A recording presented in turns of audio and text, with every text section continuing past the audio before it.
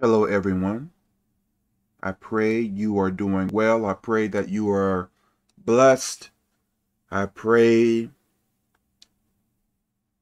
things are going your way that are righteous. Not bad, but righteous. Okay. It is important for everyone to go by the rules of God. Even if there is an enemy doing wrong to you. And I believe the Bible clearly states that in so many words. Maybe not in the exact words I am saying, but in that idea. Look at this. I think so many of us are different in some ways. So if we are different in some ways, I believe there will be ignorance, confusion, misunderstandings,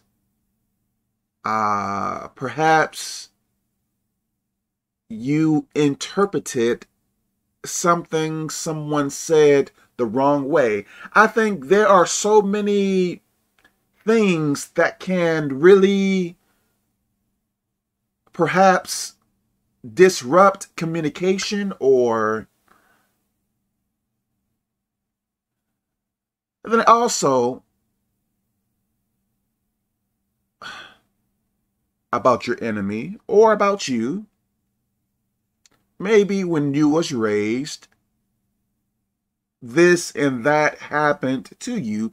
So because of that bad thing, you have it in your mind that, for an example, I'm not saying exactly you, but, let me say you to illustrate my point. Because you went through bad times, you have it in your mind to do particular things that you think is okay, but it's not okay. For instance, Jimmy has been hurt so much. So what Jimmy does, I can't really think of a good example, but what Jimmy does something he thinks that would help him to not continue getting hurt by people, but at the same time, the thing that he does hurts other people. So I believe there are so many differences among us, if I am saying that right. I think we are very different in some ways.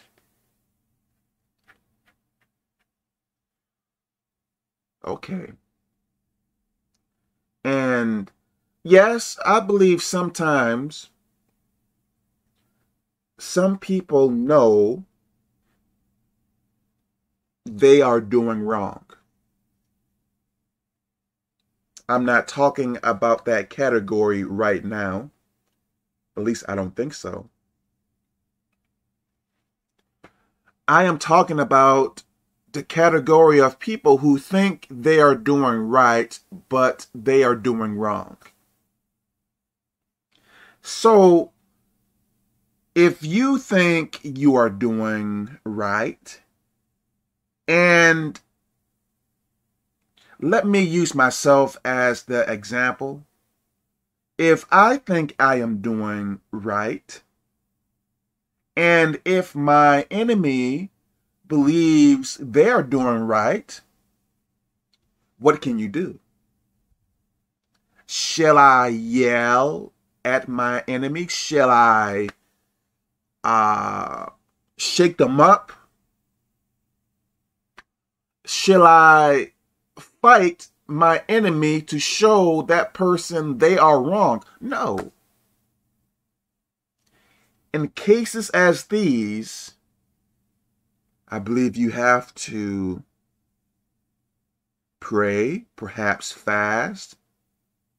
In essence, seek God to straighten things out. I believe there are so many different things.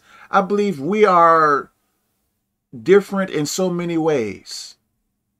I think all of us are so different in so many ways. Maybe there are some things that are similar, but I believe we are different in so many ways.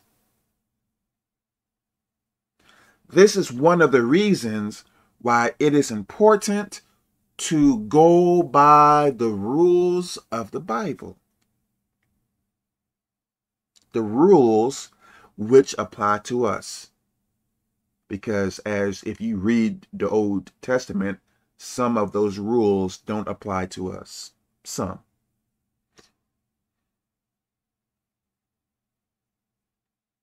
You must go by the rules of the Bible. Because if I am like, well, this person is not treating me right, so I am not going to treat that person right, what is that going to do? I believe that is going to increase the confusion, increase the problem, increase whatever bad thing is going on at that time.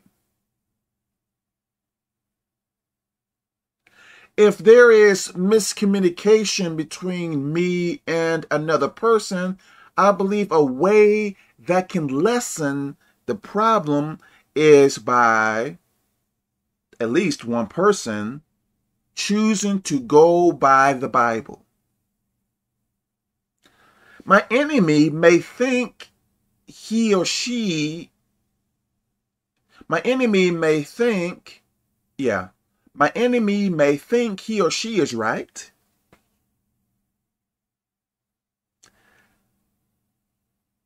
They may believe the evil they are doing is not evil. They may believe the evil they are doing is okay.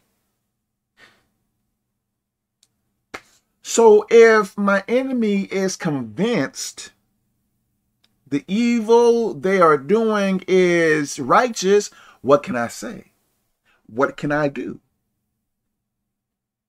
Must I fight that person to prove to that person they are wrong?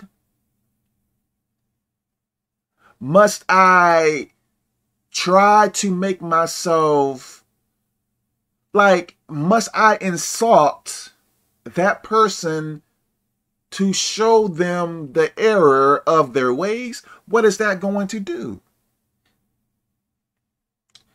Listen now, I keep saying this. I believe we are different in so many ways. Some things may be the same, I guess, or similar, I guess, but I believe we are different in so many ways. I think many of us may be in ignorance about something. I know I don't know everything. You probably, or you don't know everything. So if I don't know everything and you don't know everything, is it possible in a conflict that we are wrong? Is it possible? Is it possible that I can be doing something wrong but not even know it? Is it possible that you can be doing something wrong but not even know it? While you are pointing the finger at your enemy, can it be that you are the problem? Please listen to what I am saying. This is why I am saying what lessens the confusion, lessens the problems, is if you choose, it would be very good for both sides to do it, to go by what you know of the Bible and do it. Let's say I am the biggest devil in the world, and let's say I am causing you so much whatever, causing you so much headache, strife, or whatever. According to the Bible, you still have to treat me right. Even if I come to your house and burn down your house, burn down your car, burn down your lawn, burn down your toys, burn down your Pokemon cards, even if I burn down all that you have, please listen to what I am saying. You still have to treat me right. Just because I am evil to you don't mean you don't have to go by the Bible in the way you treat me. Some people may think, depending on what you do, I don't have to treat you right. If you insult me in a particular way, I don't have to do right by you. I don't have to respect you. I don't have to be nice to you. But at the same time, I can still call myself Christian even though I am doing wrong back to you in response of what you did to me. I believe, I am saying so much here. I hope you are following what I am saying. Are we the type of people, when we think we are right, we don't want to be quick to forgive? Like, for instance, let's say I am that way. Let's say I think I am right. And because you wronged me, I don't want to forgive you too quick. I want to make you pay. You bad person, you. I want to make you pay, or I want to suffer you. What is a good word? Let's say I am the type of person that think I am right, or let's say that I think I am right. Because I believe you have wronged me, I feel like I should not forgive you fast. I should not. But let's say I thought I was right, but later I found out I was wrong. Now that I know I am wrong, I want you to forgive me very quickly, but which is strange because when I thought I was right, I did not want to forgive you quickly. Are we that way? Isn't that being a hypocrite? Isn't it? We should not want to be that way. Not saying that we do everything right, but we should not be that way.